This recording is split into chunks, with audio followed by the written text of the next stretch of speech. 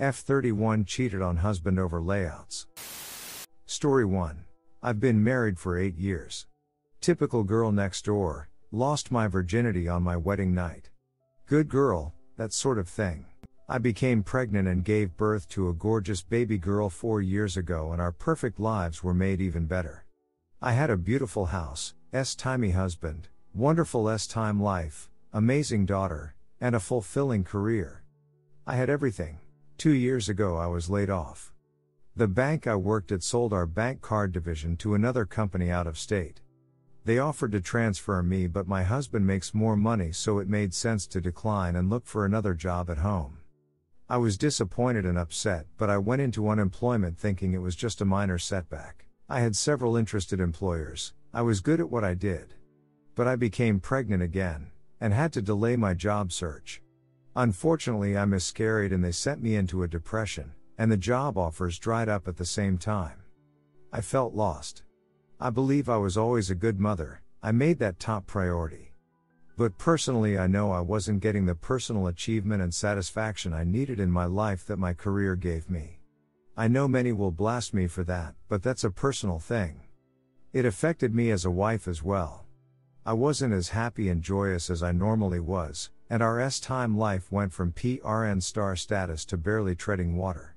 My husband, bless him, did everything he could to help me, even sitting on my side of the bed in tears, telling me he'll do whatever it takes to make me happy, just please tell him. But I couldn't tell him because I had no idea what it would take to make me happy. A few months later, a man we both are friends with, who used to go to our church, ran into us at a restaurant. He sat down with us at our invitation and we had a pleasant conversation. When he asked what I was up to and I said I was between jobs, he made me an offer. He's a photographer, and wanted me to pose for him. I laughed him, not a model. But that's what he wanted. Real women of the world. He was serious. I thought it over all night and I became excited about it. It was clothed and not nude or lingerie. My husband was skeptical, but when he saw I wanted to do it, he relented. I posed in normal clothes, jeans, khakis, dresses, skirts. I did 6 photo sessions and they were so much fun I felt S-timey even though I was just dressed in my normal clothes. Each time I will say that the style of dress he had me wear became a little more S-timey, heels, then a shorter skirt, then a little C-evage, then something tighter. I saw the pictures of my last session and I looked amazing. I wanted to show my husband, but the photographer told me he'd put them into a portfolio when we were done.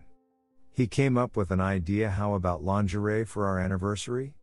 It was 3 months away, but I liked the idea. My husband would love it and I had become very comfortable with this photographer. So I posed in lingerie. At first I was a little uncomfortable, but as we kept going I felt better. In fact, I felt great, really great. Too great as I got carried away. It took a long time, but I slid the straps of my teddy down and exposed my beasts.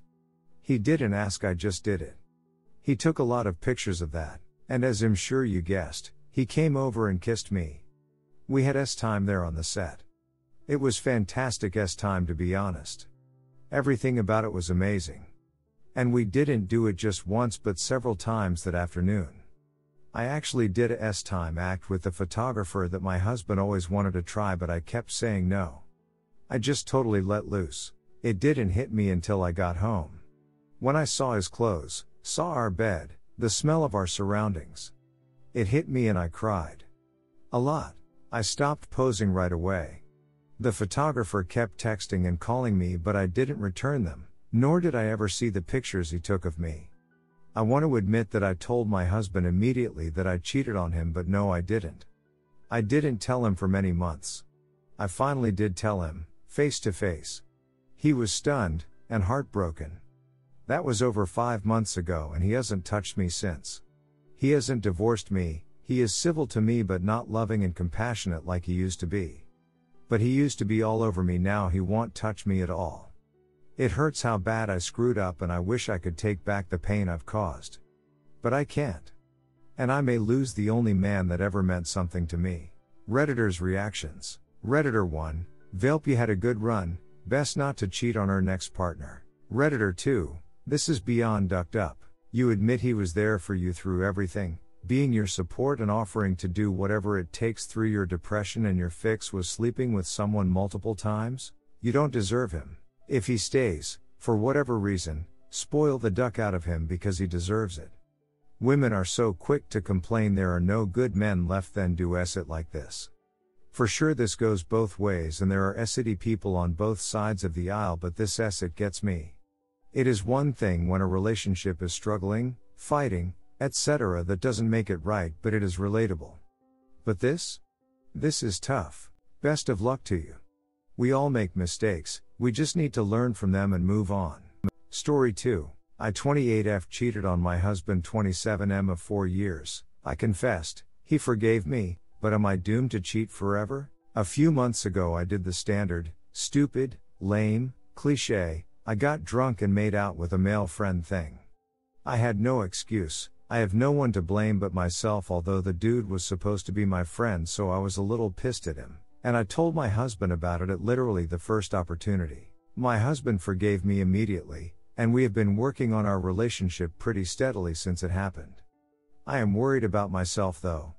See, I never felt guilty about kissing the other guy. I felt the responsibility of having broken my marriage vows, and I told my husband about it because I felt he deserved to know, but I didn't feel bad about what I did. Shouldn't I be, like, crying myself to sleep at night and pulling my hair out in shame, or something? Shouldn't I be unable to eat or focus on tasks because of the all-consuming guilt? I don't know. I just feel, sort of, nothing about the situation. It was a thing that happened. It doesn't seem to affect me personally. It's like I compartmentalized it away. What worries me is that now that I know that I can cheat and not feel bad about it, what happens the next time a hot guy makes a move on me while I'm tipsy? Am I doomed to be a cheater forever? Should I leave my husband and just be alone or seek out a poly relationship? I don't know. I am worried about myself and just need to shout that into the void. TL, doctor, I cheated, and my husband forgave me, but I don't feel guilty. Am I doomed to be a cheater forever? Redditors' reactions. Redditor 1, sometimes, people do the wrong thing and still feel fine about it. You lack empathy, but you still have control over your own actions. If you don't want to cheat, don't cheat. If you feel like you will lose the ability to make wise decisions while drunk, don't drink. Redditor 2, I'm not really sure if you're serious. Are you suggesting that because you're not overwhelmed with guilt that means you're going to cheat in the future? That's quite a logical leap. Whether you feel guilt or not doesn't mean you don't have control over yourself. Redditor 3, this is a legitimate concern and you're a good person for worrying about it.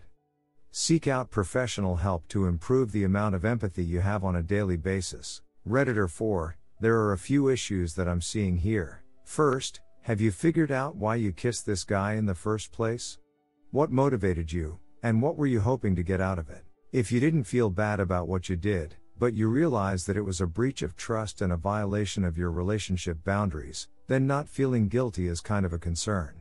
If I had to guess, it's because you feel like it was justified for some reason, a reason that you've likely rationalized to yourself. Probably time to take a look at that. Finally, you mentioned that you were pissed at the friend. While it was clearly not okay for him to make a move on you like that, you responded to it by willingly making out with him. Did you somehow signal to him that you were into an approach by flirting with him? If you actually want to avoid cheating in the future, you're going to need to really examine your motives here. Figure out what needs weren't being met in your relationship, and figure out what sort of rationalization you used to go ahead and make out with this dude. Then, you have to figure out how to short-circuit any situation that might lead to cheating by taking on new behaviors instead of letting things slide to the point where you'll rationalize that it's okay to make out or more with other guys.